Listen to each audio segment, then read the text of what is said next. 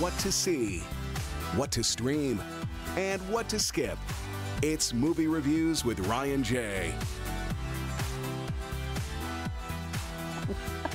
All right, it's finally Friday, and we are excited because entertainment critic Ryan J is here with us today to break down what you should watch this weekend. Good to see you, Ryan. Good to see you both. Yeah. Hello, but hello to you.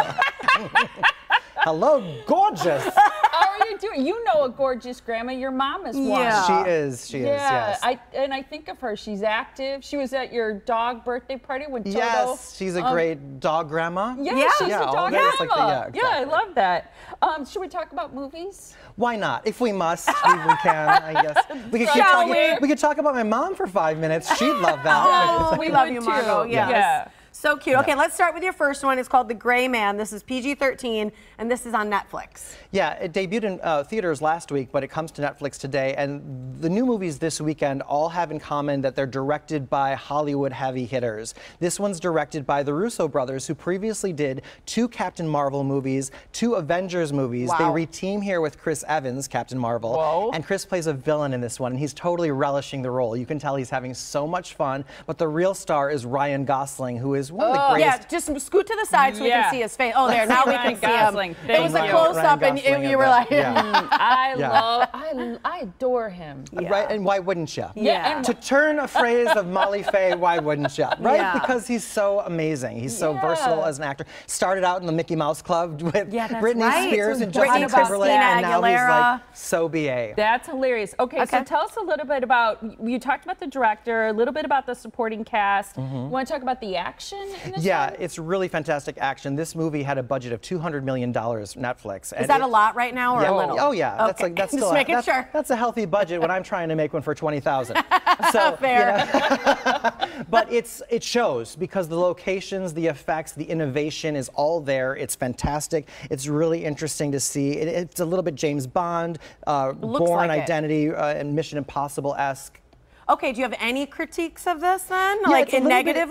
It's a little bit slow. So, you know, but you're going to watch it on Netflix. So stream it. It's wonderful. I would take a sequel. It may do well and get one of those, but it's Question for you. Will we get most movies that are in theaters onto like a streaming service? Do you know that? Well, like you said this was in theaters and then onto Netflix. I thought you were making fun of me. No, why? Did you ask that? Yes, I do remember. It's like a couple weeks ago. Oh, you did? Well, you know, all movies after a theatrical run do become available either on Blu-ray, DVD, or digitally. Well, that I knew, DVD, right. but... So you can often get a digital copy, right, which is available for purchase or rental through the Apple Store, you know, iTunes, things like that. Or some of them will go to HBO Max. Warner Brothers usually does a deal with HBO Max. We see... I was wondering more about like Netflix and Hulu and all that. No, a Netflix movie will go to Netflix. Some of the other ones, I guess maybe after a run where they're available for purchase, they might years later end up on Netflix or Hulu or Prime. You suffer fools so well. Not at all. Our producer That's a good question. She's like, go on.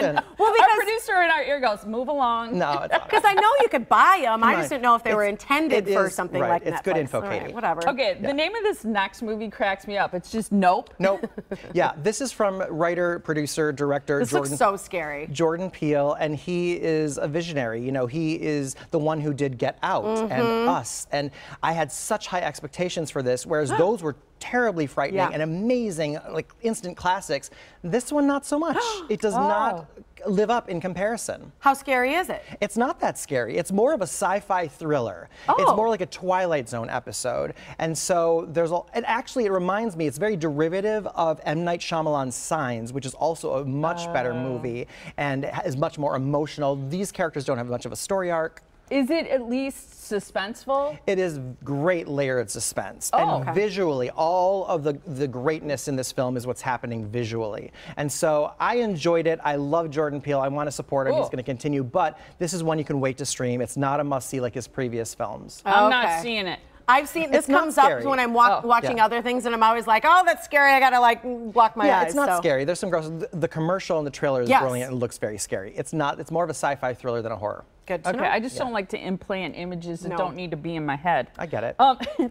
Anything's possible. Now, this is PG-13. It's on Prime Video. And this is the directorial debut of Tony Emmy, and Grammy-winning star Billy Porter, who originated the role of Lola in Kinky Boots, the musical. He won the Emmy for Pose, and I love him, right? I mean, he's yeah. Oh, that's awesome. Okay, so does this one feel contemporary to you? Totally contemporary. It's a teenage rom-com, so it's kind of like Billy Porter doing his John Hughes act, but instead of set in the 80s, it's a teenage rom-com that's set today, featuring a transgender teen in high school, so it's very now, and all the trials and tribulations. It's charming, it's romantic, it's sweet, it's funny, dramatic. It's a little techie even, it looked there. I like that.